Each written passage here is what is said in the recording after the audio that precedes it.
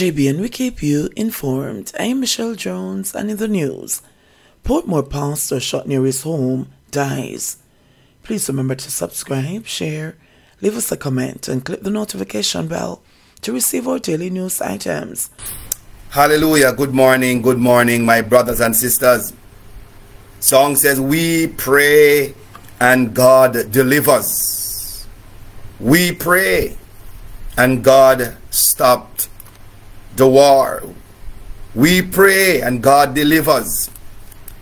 Yes, God gave us one more chance. Blessed Monday morning. What a day to be alive. Praise God. Lynval, the pastor at the Spanish Town Tabernacle and Greater Portmore Tabernacle, who was shot several times near his Portmore home on Monday, has died. He was attacked just after midday by a gunman who opened fire at him while he was driving from his house on Northwest 10th Way in Greater Portmore, St. Catherine. The gunman is believed to have waylaid him.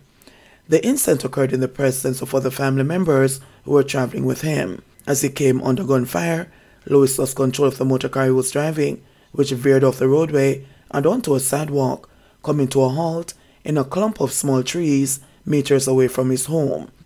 Church members have expressed shock at the incident. After the shooting, frantic church members pulled up one after the other at his home as panic spread with news that their pastor had been shot. One congregant said that she last saw Lewis on Sunday night at a family get-together at church. This incident sent my pressure way up. This just come as a shock. We are praying for a testimony instead of death. A testimony to say, I have been through this and I'm still here, she said.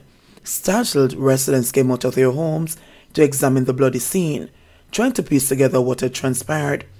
People are watching and him no know, one resident said. Looking at the crash scene, another surmised that Lewis was shot while reversing from his driveway onto the roadway as he normally would. A community leader said that he was surprised at the attack. Me and the man moved so good, and to see what happened right now, I know me shock to see a man of this caliber. I know that is a man that don't mix up, the resident said. He's my pastor. Last time I saw him was last night. He took me by surprise. That man don't even talk, one church member said, as anxious congregants gathered near the blood-soaked car and roadway waiting for further news. We don't get any information to say he's stable or not stable.